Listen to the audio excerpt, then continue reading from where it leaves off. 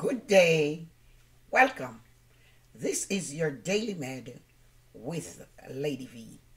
Grace and peace from God our Father and from our Lord and Savior Jesus Christ.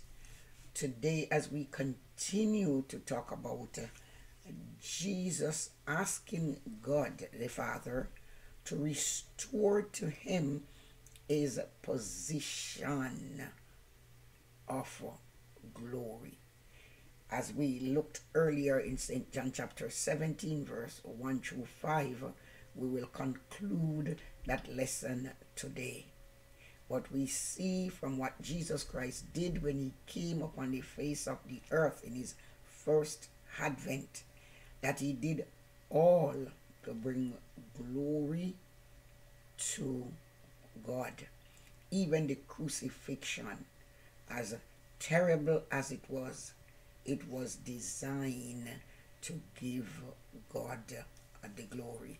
So for us as people of God, Colossians chapter 3 and verse 17 tells us that whatsoever we do in word or in deed, do all in the name of the Lord Jesus, giving thanks to God the Father through him. And Jesus set that perfect example for us as his followers, that whatsoever we do, we would give glory to God. So in verse 5 of St. John chapter 17, Jesus said, "And now, O Father, glorify me, together with yourself, with the glory which I had with you before the world began." He says, "Father, I was alongside you. We are equal in power and in majesty." And I didn't see that equality as one I couldn't put aside, but I put it aside just to go to earth to die, so that the human race, lost humanity, could be free from sin. And this took him to the cross. It took him to the place where he was crucified. But as we say, the crucifixion brought glory to the Father. How did it glorify the Father? It glorified his wisdom. It glorified his faithfulness. It glorified his truthfulness. It glorified his holiness and his love. It showed him wise, because he is the only wise God, the all-knowing God. He doesn't do things on trial and error, but he is wise in providing a plan whereby he could be just and yet be the justifier. And he does that all because he wants to save the ungodly.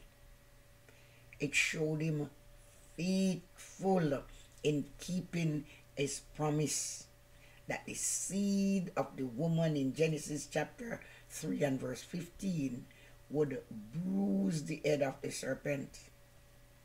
It showed him truthful, because he's not like man that he should lie, nor like the Son of Man that he should repent. So it showed him to be faithful in carrying out that which he has promised. It showed him holy, because he is a holy God. Showed him holy in requiring what the laws demands to be satisfied, and our great Savior and substitute Jesus Christ did that. He supplied what the Lord demands. We of ourselves could not satisfy what the Lord demands. We sing often from the song, could my tears forever flow? Could my zeal no languish know? These for sin could not atone. Only Christ can save, and Christ alone. Therefore, when the sinner comes clinging to that cross, Jesus Christ will save such lost sinner. So we know it also shows God's love. It is his love that caused him to provide Jesus Christ as a mediator and a redeemer for us, a friend to sinful man as his eternal son. He says, look, this is my eternal son. These sinful people, evil in their ways, but if they'll only accept him, then he will become their friend. And we truly say, what a friend we have in Jesus. All our sins and our griefs to bear. It's a privilege that we have, that we can take everything to him in prayer. We often sing again, what a friend, what a precious friend, so complete, so divine. If we walk this whole world over, not another friend like Jesus we can find. So we know that the crucifixion brought glory to the Son. It glorified his compassion. As Lamentations chapter 3 and 22 tells us, new every day we see him having compassion. When he goes out and he sees the masses of people who followed him, who want to hear the word of God, he says, I see them with sheep, as sheep without shepherd, and my compassion goes out towards them. So we know in dying for us and suffering the way that he did in our stead allows him to exhibit, to show such love and compassion for us. He was counted sin, and he took the curse upon himself. He bought our redemption with the price of his own life. And we sing, I will sing of my Redeemer and his wondrous love to me.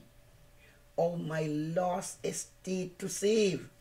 In his boundless love and mercy, he the ransom freely gave. I will sing of my Redeemer and his wondrous love to me.